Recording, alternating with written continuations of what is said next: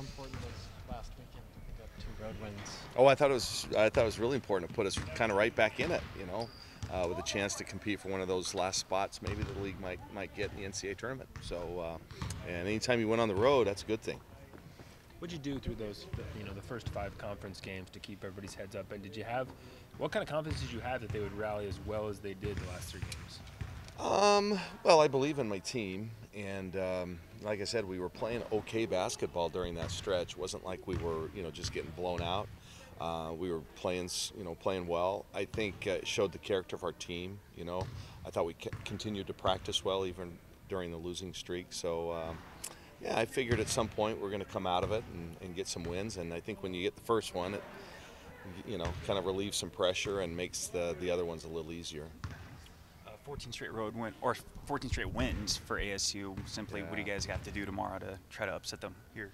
We've got to keep our composure offensively. I mean, a lot of what they dictate their program around is extreme pressure defensively, and they just try to, make you play fast and kind of get out of your comfort zone. So we just have to, keep our composure, handle the ball well. Not give them easy baskets in terms of us, live ball turnovers that they can turn into easy baskets. That's, and you just got to be physically and mentally tough anytime you play Arizona State.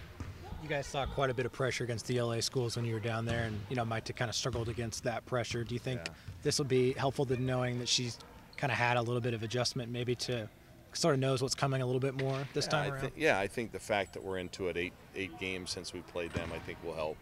And we're seeing a lot of teams pressure us, so it won't be anything new. And I think we've done a decent job of kind of having multiple ball handlers bring it up, not always just Maite. So we've had a chance. I think that's what you do. You adjust to how teams are playing you, and so I think we should be fine. How much does it help having Lexi Peterson, who has done some of that and can take some of the pressure off Maite? I think it helps a lot, and Lexi's playing well too. So to just have that secondary ball handler, not only to just bring the basketball up, but we're actually having to run a little bit of the point once we do get it across. So it wears on you. I think Maite to some degree has maybe hit a little freshman wall. It happens, and it's nice to have then somebody with Lexi's ability. Maite's ability to slash to the basket though, and she's hit some big 3-point shots for you over the course of the season. So she's showing some versatility as almost like she can be a combo guard too. Do you feel like with those two that you really can present a lot of different looks? Absolutely. Yeah. No, that's a great. What were we going to say? Observation. Mosley. Hey, thanks. Nice job, buddy.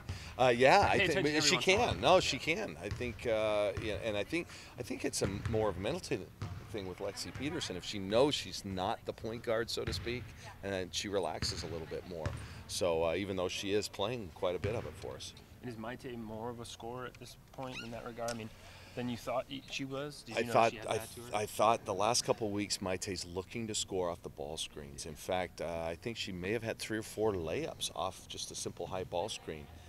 So she wasn't trying to turn the corner before to score herself. She was looking to maybe create for somebody else, and it's nice to see. So, if she just can keep her confidence up and come off those looking to score, she becomes a lot more valuable player, and we're a better team.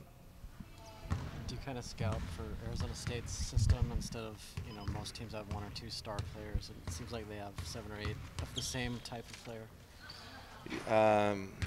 Well, all their guards are quick, and they all shoot it pretty well, and all their inside kids are physical and tough. And I think you have to prepare for a style, but at the same time, I think they have players that are good enough. You better prepare for them individually and what they do. So, it's we kind of prepare everybody the same.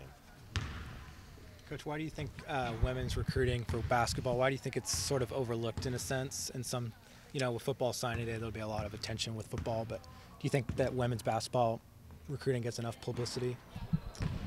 Oh, I don't know. I really haven't thought about it. We seem to get a lot of pretty good publicity, this past November for our group. But I think our date we share with a lot of other sports, men's basketball in particular. So, there's a pecking order. I get it. Why do you think there's so much variation between the rankings? Do you think it's good to have, one or two guys just sort of in charge of rankings, in terms of more parity or whatnot? I mean, Jonathan, you could have your own ranking system, and there'd be people that would believe it. You know what I mean? It's just, and it's like that on the guys' side too. There's just more that are doing it, but it is just a couple of people's opinions. That's why you see a wide variation in what classes are ranked and players are ranked. And the honest truth is, when you have one guy that's trying to see how many hundreds of kids out there, players, they might pop in and see one half. Now the other night against Utah, if you saw Jill in the first half, 23 points and close to 10 rebounds, she looked phenomenal. Second half, she had 3 points. They did a better job against her. So, if you happen to see the first half, and guess what, that player gets ranked highly. And then if you see the second, she doesn't do this and doesn't do that. So it's a tough job. And that's why I don't really care about what somebody's ranked. And you just kind of look at your own eyes and see, I like her. Well, she's ranked 200. I don't care. I like her.